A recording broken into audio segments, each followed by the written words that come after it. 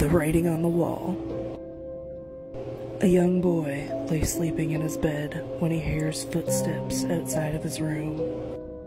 He peeked out of his eyes to see what was happening, when his door swung open and revealed the murderer carrying the corpses of his parents. After silently propping them up on a chair, he used their blood to write something on the wall. Then he hid under the child's bed. The child got scared beyond belief. He couldn't read the writing on the wall, but he knew the man was under his bed. Like any child, he pretended that he was asleep through the whole thing and hadn't woken up yet. He lay as still as the bodies, quietly hearing the breaths from under his bed.